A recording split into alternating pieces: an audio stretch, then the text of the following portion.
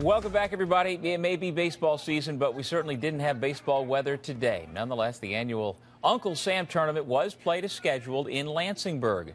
4 Rensselaer County high school teams took the field today and tonight, beginning with Troy versus LaSalle. The Cadets were within 2 outs of a win, but then Troy mounted a bottom of the 7th inning rally. First, on a wild pitch, Sean Davis hustles home to tie the score at 5.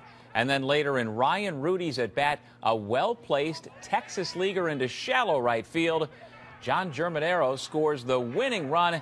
It certainly was not the most elegant pig pile, but Troy celebrates nonetheless. A spot in Saturday's championship game. I got tackled pretty good. That was a sack. I lost 5 yards there. Yeah, it felt good, especially to be LaSalle, cross-town rivals, you know.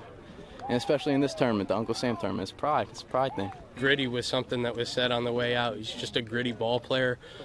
He has the ability to drop in those little flares here and there, and I knew he was going to put the bat on the ball.